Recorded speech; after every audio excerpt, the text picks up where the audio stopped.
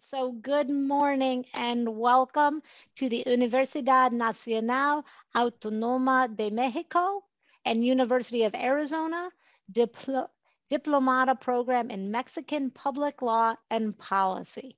Today's panel is brought to you from the Arizona-Mexico Commission's Education Committee, which has proudly been building cross-border coalitions for over 60 years. My name is Kate Smith, and I currently serve as the 5th president of Rio Salado College in Tempe, Arizona. And I'm also honored to serve as the Arizona-Mexico Commission's Education Committee co-chair. My fellow co-chair is also here today, Dr. Joe Veras, who is the vice president for student success at Grand Canyon University. And it is our distinct pleasure to welcome all of you to today's panel discussion that promises to be engaging and forward-thinking with two leading universities coming together. For those of you who may not be as familiar, the Arizona-Mexico Commission's mission is to improve the economic prosperity and quality of life for all Arizonans through strong public-private collaborations in advocacy, trade, networking, and information sharing. The Arizona-Mexico Commission has a one-of-a-kind, unique structure that we share with our sister organization, the Comisión Sonora Arizona, which includes 16 binational committees, each led by public and private sector co-chairs from Arizona and Sonora.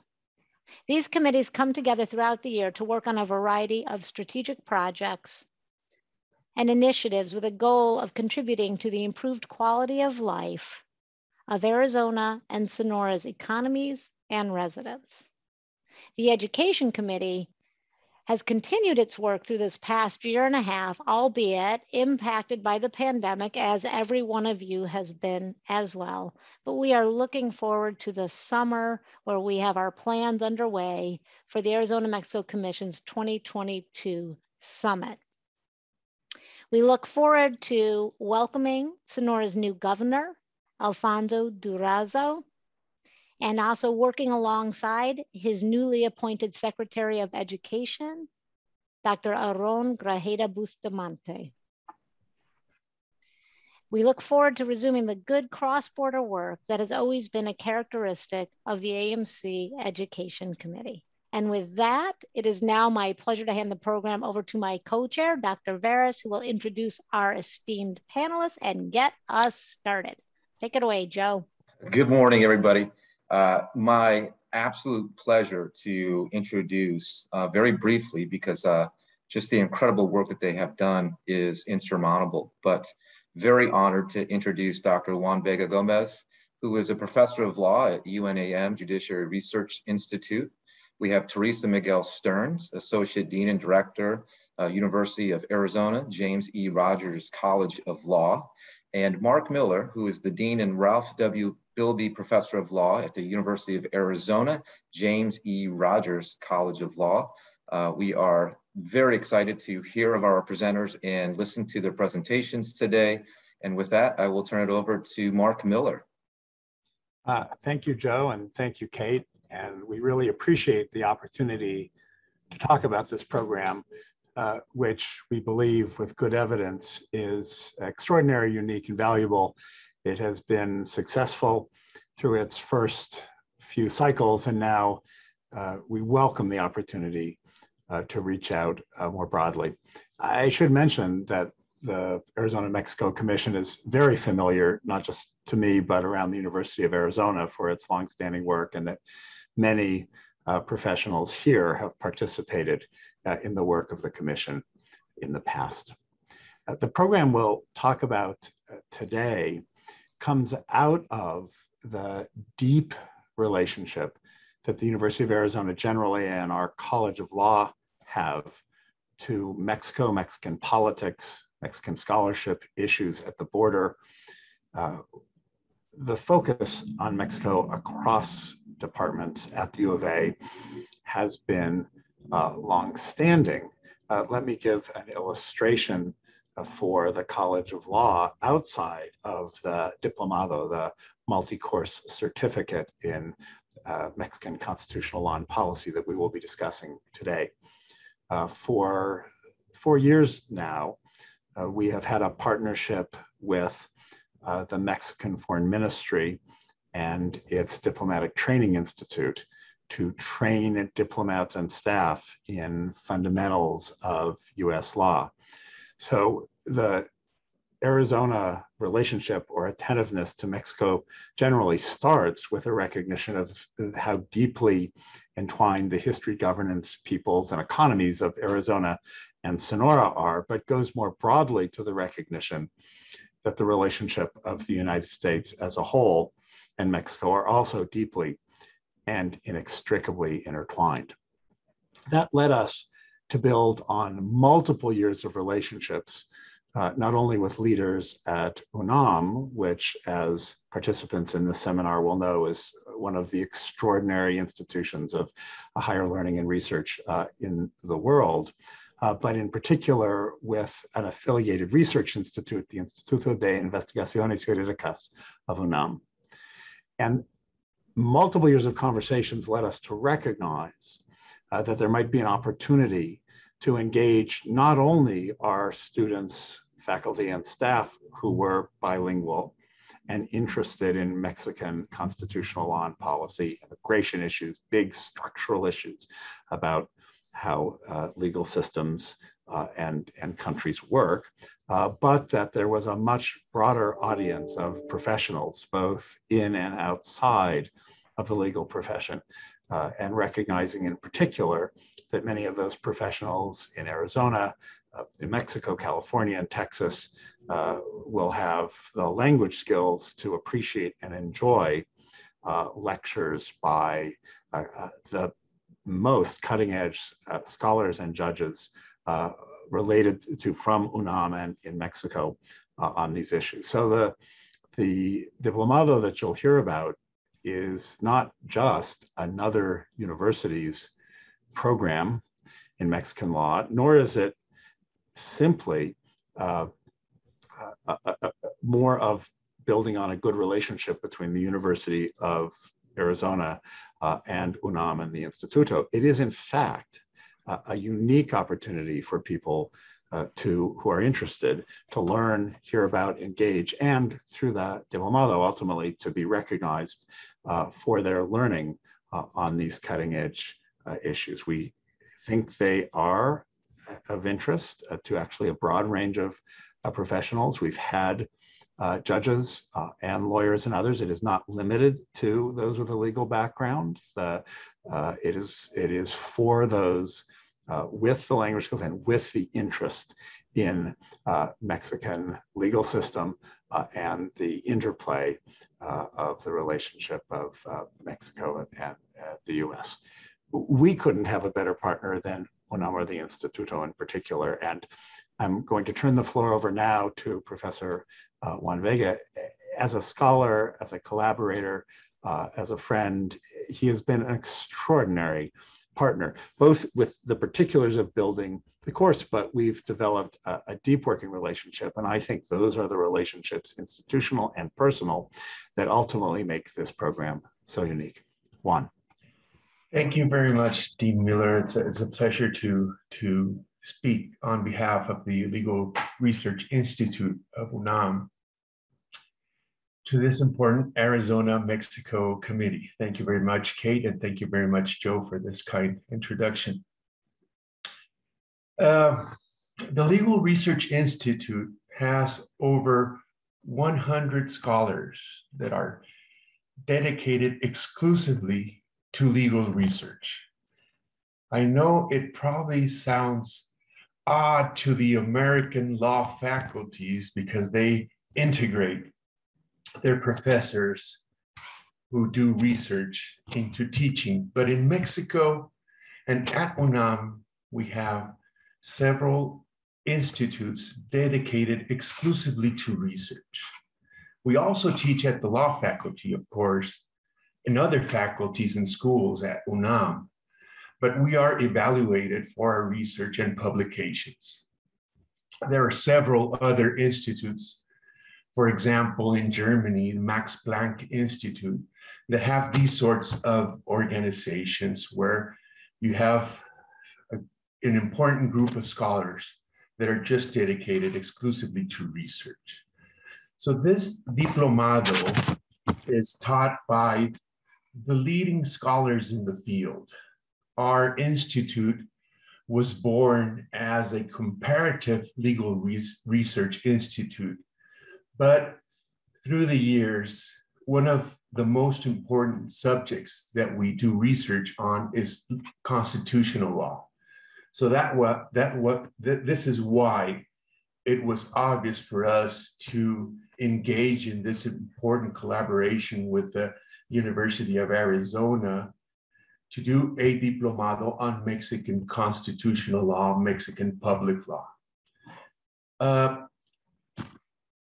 Several of our professors that teach the diplomado have important roles in Mexican politics and Mexican legal professions. For example, we have one of our professors of the diplomado is a colleague of mine who's a justice of the Supreme Court of Mexico, and he has taught before on the first edition of the diplomado.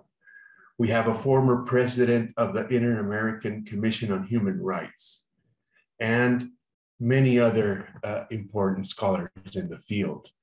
The Legal Research Institute at UNAM teaches many postgraduate programs nationwide due to the importance of their faculty. We work on many postgraduate programs in Mexico and many other programs in Latin America. So it was a natural transition for us to start working with American universities. And this for us has been a really important program, a very innovative program, of course. It is taught in Spanish, even though most of our faculty speak English and have degrees from Anglo-American universities. It is important to emphasize this, that it is taught in Spanish, because for them, there is no language barrier to teach these courses, and that they can engage in discussions with the students of the diplomado. They have lively debates. Lively debates take place in some courses due to the fact that students are provided with prior readings and questions beforehand. So it's a really important program. What is the main goal of the diplomado? What can we expect of the diplomado as soon as you go through several of the courses of the diplomado? The main idea is to understand our Mexican constitutional law and to apply, to possess practical and theoretical tools to understand our Mexican constitutional law and to apply the different constitutional defense mechanisms in our legal system. So I hope this, Dean Miller and Teresa, Joe and Kate, gives a broad view of the diplomado, and I'm open for questions and answers and discussions regarding specific topics on the diplomado. Thank you very much. Thank you, Dr. Vega. And now it's my opportunity to share with everyone the logistics of the program. And thank you so much to the Arizona Mexico Commission, to Kate and Joe for hosting us today. The diplomado consists of 4 7-week classes. So it spans the fall semester. There's 2 classes and then 2 more classes back to back in the spring semester.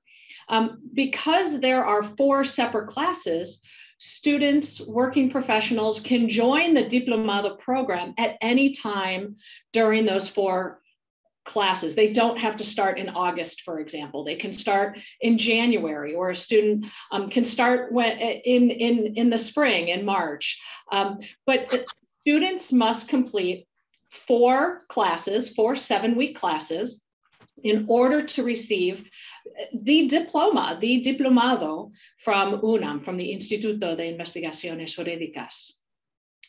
The classes are taught online right now. Because of COVID, we moved to an online format.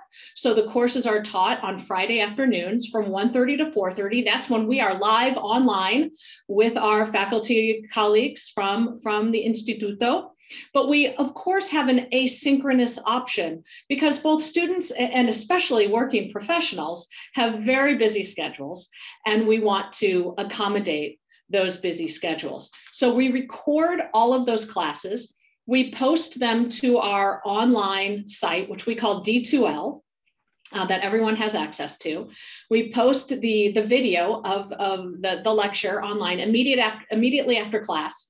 And then over the course of the next couple of days, we actually add Spanish subtitles to the lectures. And our students have responded that having the subtitles, being able to go back through and watch the videos with the Spanish captions is very helpful because they really are learning a new language here, not just Spanish, but a Spanish legal language.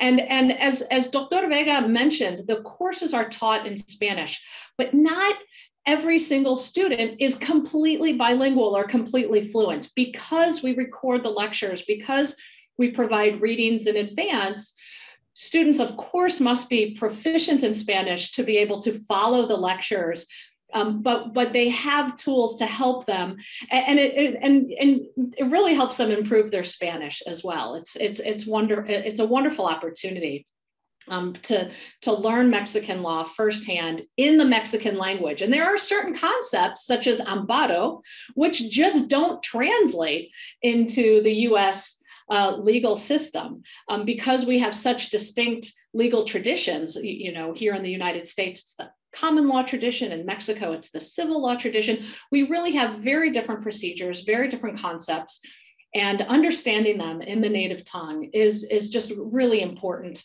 to having that grasp of Mexican constitutional law, of public law, and policy.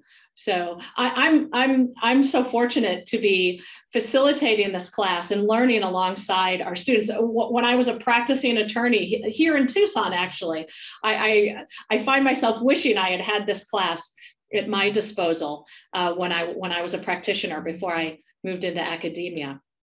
So when it's safe to go back in person, we will go back in person. We don't know exactly what that's going to look like or when that will happen. But even when we do, we will still maintain the recordings, the asynchronous option for our students and our working professionals. We've had people participate in our class. One of our students was a practicing attorney in Houston who just finished the diplomado because he was able to participate online asynchronous. So he was able to watch the recordings on his own time and participate in that asynchronous option. So for the University of Arizona students who are enrolled in this course, they receive 2 credits for each 7-week class. And at the end of the class, they submit a small 5-page paper on a topic that they've learned about during that 7-week class. Our working professionals who are enrolled in the executive education program do not have to do those short 5-page papers. Those are for the University of Arizona. Those I grade and I award the credit to our students. The working professionals, in order to receive the diplomado, merely have to do these very short teacher evaluations for UNAM after each professor lectures. And then at the end of the program, towards the end of that 4th class that they take, they will submit a 20-page, double-spaced, 20-page research paper based on one of the topics that we've covered here in the program. And the UNAM faculty are actually the ones who review that final work and award the diplomado from UNAM. Now, of course, we require that of our students as well. So I have the pleasure of reading all of those papers as well. Now, even though the course is taught in Spanish, we permit our students to submit their written assignments in English or Spanish. It's up to them. And of course, same with the work with our professional students, with our working professionals. They can submit the final paper in whichever language is more comfortable to them. Now, I am present at every class. I do more facilitation than teaching, but I have the pleasure of clarifying a few legal concepts now and then, such as the difference between the common law and the civil law system, or public law versus private law. Some of our students are actually honors undergraduate students or bachelor's in law students here at the University of Arizona. So they don't have a Juris Doctor, a first year of law school with a hard basic concepts underneath them. So I have the pleasure of explaining some of these different topics that come up. I have office hours, as does my co-instructor, who's also a colleague here, a professor here at the College of Law. And we also have a preceptor, a teaching assistant, who has already taken and received the diplomado. He's a third-year law student. Last year, we also had a third-year law student who actually had a degree from his bachelor's degree in law from Mexico.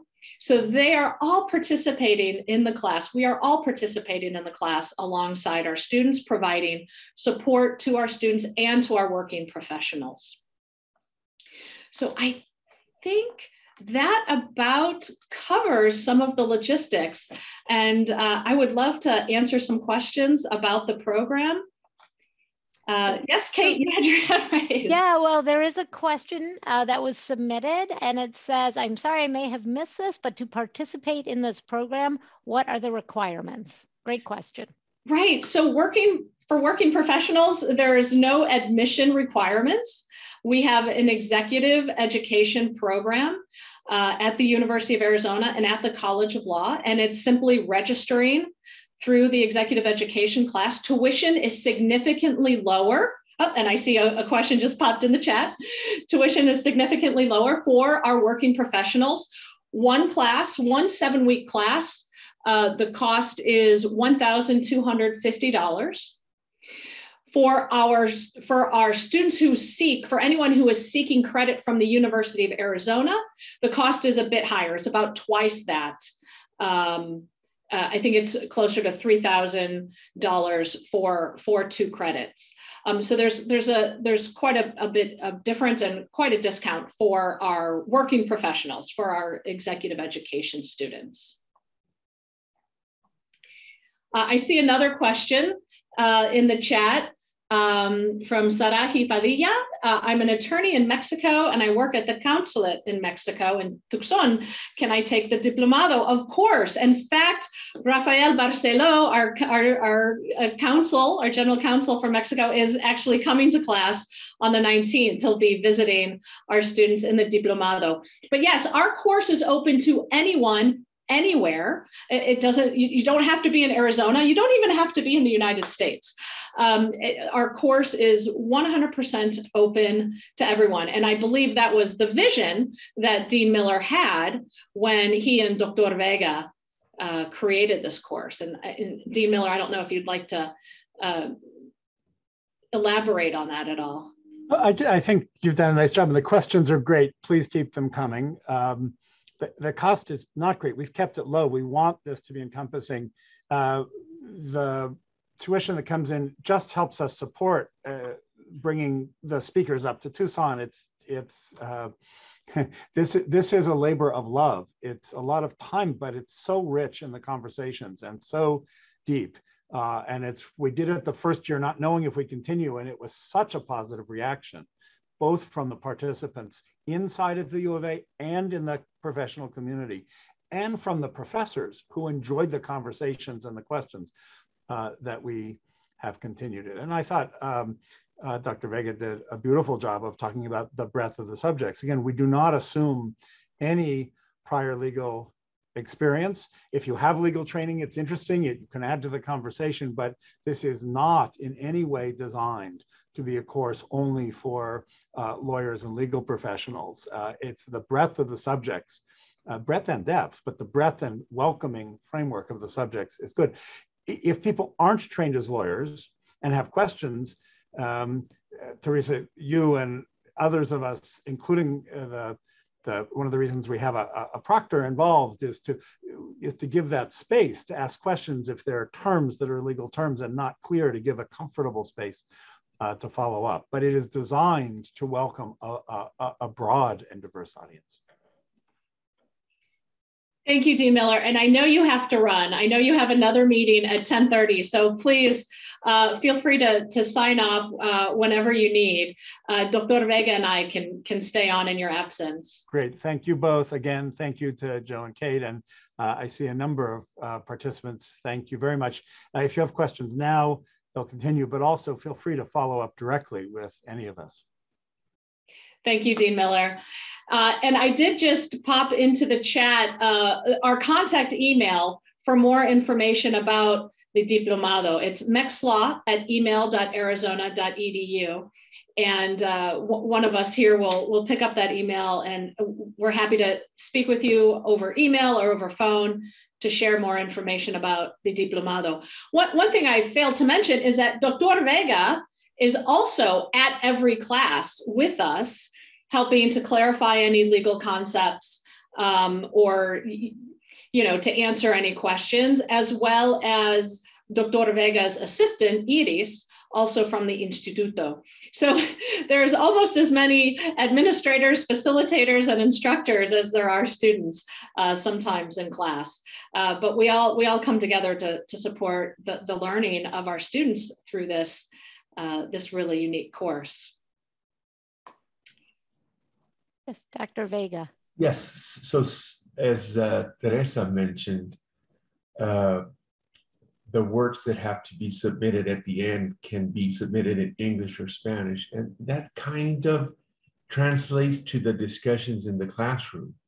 Because sometimes, what I want to do is to inform people to feel free to participate, because sometimes the discussions are usually in Spanish, but also they can present their questions in English, and the professors of UNAM can respond in Spanish. So I think even if you think your Spanish is not that good regarding legal terms, I think you should feel free, because sometimes you can have the facility, the ease of presenting your discussions in English or Spanish, and Teresa or I can jump in and clarify any issues in the classroom. So I hope this is important for people who are not that, don't feel that competent in legal Spanish.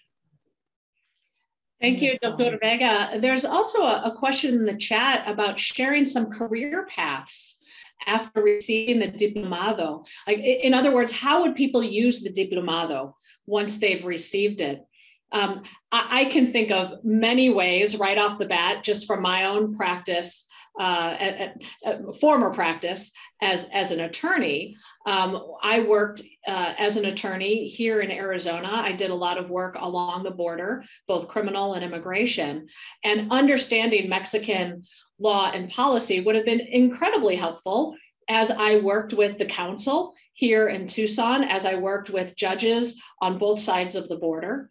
But I don't think it's just a legal benefit. I think people doing business on both sides of the border would benefit greatly from understanding the basic legal regime, how the Mexican legal regime works, how the government is organized, the effect of cases handed down by the judiciary, how the legislator is organized, the powers of the president, which is where my head is right now, because that's exactly what we've been focusing on during the last few weeks, is the structure of the Mexican government, how power is distributed through the different branches. It's been absolutely fascinating. Dr. Vega, do you have anything to add about potential uses of the diplomado, career paths? You know what, it's really interesting, because when I traveled to Tucson, and as soon as I encountered the customs officer, and they ask, why am I entering the United States? And I tell them that it's to coordinate and teach a diplomado at the University of Arizona. Then they continue their questions, and I mentioned that it's a Mexican constitutional law diplomado taught in Spanish in Tucson. At first, it's a kind of a weird program to have, but as soon as they think about it a bit, and has been my experience talking to people in the States, as soon as they think about it a bit, it makes a lot of sense. And I think Dean Miller has to be congratulated for this. You not only do you acquire the specific concepts of the Mexican legal systems to understand to your practice due to the important cases that you have in Mexico or the United States that have that need to analyze Mexican law in the States or American law in Mexico. So I think that's a really important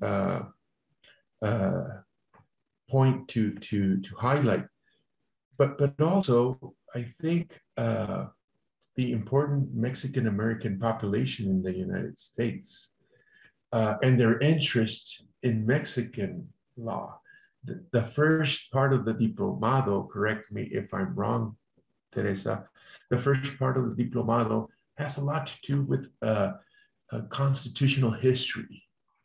And we have been doing this for 2 years, almost 2 years now. And I think that has a lot of interest, very interesting for people who have a Mexican American upbringing, but they haven't analyzed Mexican history in a detailed manner.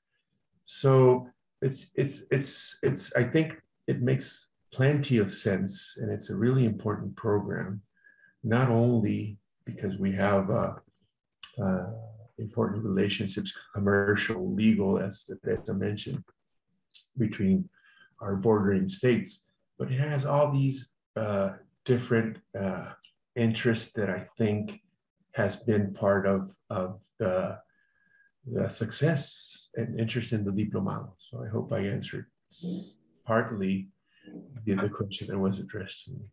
You know, Dr. Vega, I think you hit on something, just two things really that are just fascinating, and that is the history of Mexico, because it is so intertwined with our history, whether it's talking about the Gadsden Purchase or the Mexican-American War, or the difference, how we came to have civil law systems versus common law systems. Those are all discussed in that module. And the entire course, because the scholars from Mexico are so familiar with our legal system, many times it's taught through a comparative lens. So they'll share how something works in Mexico, but then they'll also say, and that's not exactly the way it works in the United States, in my understanding. And then we get into a really interesting discussion about the differences, but the differences as well as the similarities in our system. So we are frequently learning Mexican law through the lens of a comparative legal scholar. And I think that is incredibly useful to our students who have some understanding frequently of the US legal system. And I think that is just really, really helpful. If I can, there was also in the chat, it was brought up, that a law degree, a law background was not necessary. And the question was asked, could the background be in business, which I think is an excellent segue from the last question. Oh, I think having a business background is exceedingly helpful and would really add a dimension to our discussions actually in class that I would very much welcome. Having a business background is perfect for then building a legal knowledge on top of that business background. And I think that fits in perfectly with the Arizona-Mexico Commission, with the work that you all do as well. If I may add just a small point, since we are teaching Mexican law to American students, it's an important point because we don't have any preconditions or prerequisites to understanding Mexican law.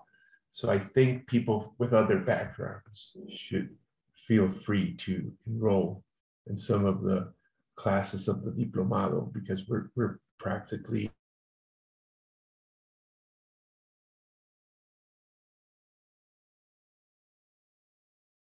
to engage and clarify any issues they have regarding Mexican constitutional legal system.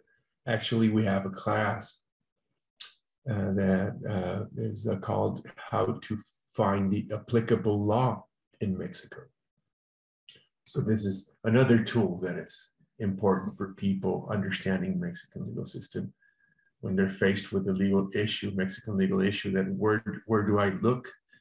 Where can I find the applicable law in Mexico regarding specific cases? So I think it's pretty much basic that people with other backgrounds can feel free to enroll. Even though it's basic, that doesn't mean that it's not a serious and very oriented and dedicated and specifically discuss topics that are held in the classroom. So I hope this helps. And we have a good mix of students in the class right now. We have a BA in law student, someone who's working on their bachelor's in law here at the University of Arizona, which is also a unique program that Dean Miller started. We have an undergraduate honors student who is not a BA in law student, but she's a government, she's studying government, and she's doing wonderfully in the course. And we also have traditional JD students. We have a master's of legal studies student, and we have a working professional. We have an immigration attorney, all in the class together. So it really creates very rich conversations. But as Dr. Vega said, because it's Mexican Law 101, everybody is starting from the same place. Dr. Vega, I love the next question, and it's actually something that has occurred to me with our pending trip to UNAM. A group of us are going down to visit UNAM and the Instituto the first week of December. And Jaime Herrera asks, when the program returns to a physical environment, is there an opportunity to visit UNAM and the Instituto de Investigaciones Jurídicas? What do you think? Of course. I think it would be wonderful. I think it would be a great field trip, and something we could. UNAM is a public. Sorry, Teresa. No, please.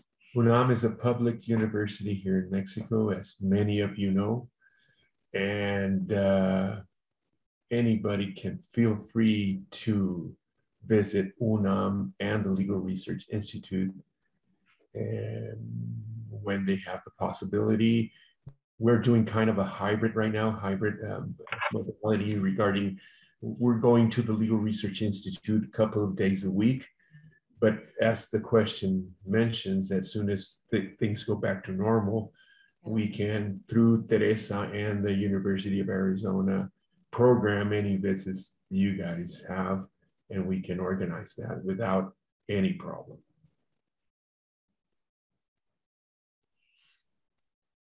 All right, Jaime sold. Wonderful.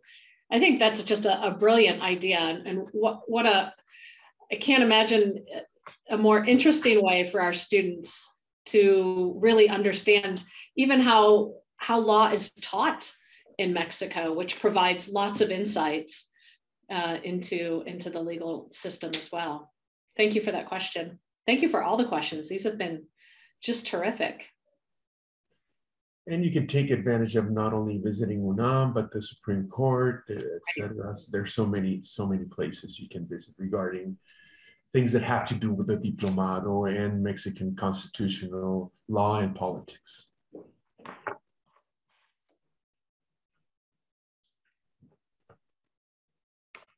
Well, I will put one more call out if there are any other comments or questions before we close out. But this has been a fantastic panel so far.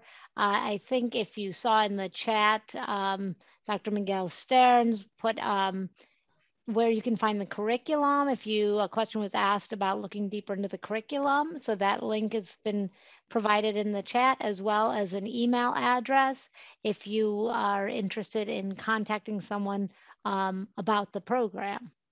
And so are there any other questions or comments? Please enter them. And if not, then I will hand it over for some closing comments. Well, I just want to say thank you. I would like to make one more comment about, we've been talking about in the diplomado, mostly about Mexican public law and constitutional law. I do want to note that there is one 7-week class that is focused on human rights.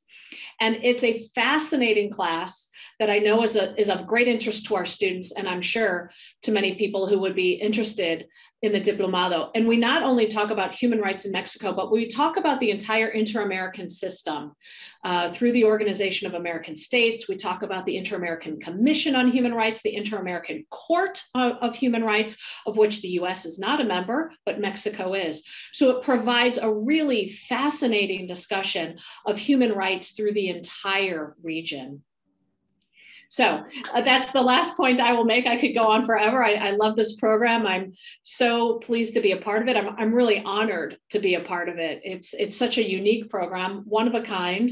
And thank you, Joe. Thank you, Kate. Thank you, Dr. Vega, for taking time out of your busy schedule. And thanks to this audience for coming out and learning about the diplomado. Dr. Vega, I don't know if you have any closing remarks. Not much. Just reiterate the thank you to the Arizona and Mexico Committee and the University of Arizona through Teresa Miguel Stearns and Dean Mueller. And it's also a pleasure for me to be part of this diplomado. And I'm open also for any questions you have, and we can talk about them, and hope you enroll in some of the classes of the diplomado, and we can see you there at the sessions, in class sessions, or the Zoom sessions. So thank you very much, Kate, and thank you very much, Joe. Well, thank you both. And I hope you're seeing in the chat, there is some thank yous for all of you attending. We greatly appreciate your time and your attention today. Thank you for joining us. Please, we welcome you to any of the Arizona Mexico Commission forums, panels, summits that we put on. We look forward to connecting with you. But Teresa and Juan, we cannot thank you enough. I want to go sign up. It just sounds fantastic. I love it. So thank you so much for giving of your time and all the energy and work that you've put into building such a unique and outstanding program. So thank you so much. And to everybody, thank you for joining us, and have a wonderful Wednesday. Thank you, everybody. Thanks again. Thank you. Gracias a todos. Gracias. Hasta pronto. Hasta luego. Y nos vemos en México. Thanks so much, Kate. Thank you. This was fantastic. Really, really appreciate it. I'm thrilled learning about it. I wish I had a little more time because I would love to come join. It just sounds amazing. I'm just so lucky to be able to attend every class and learn alongside our students. I'm just on. It's just well, and that mix you described of the professionals who are joining and the students that's got to lead to incredible learning, just cross-disciplinary learning within law. It's pretty exciting. Yeah. Well, it was a pleasure to meet you. Thank you so much. Thanks so much. Okay. Bye-bye. Bye.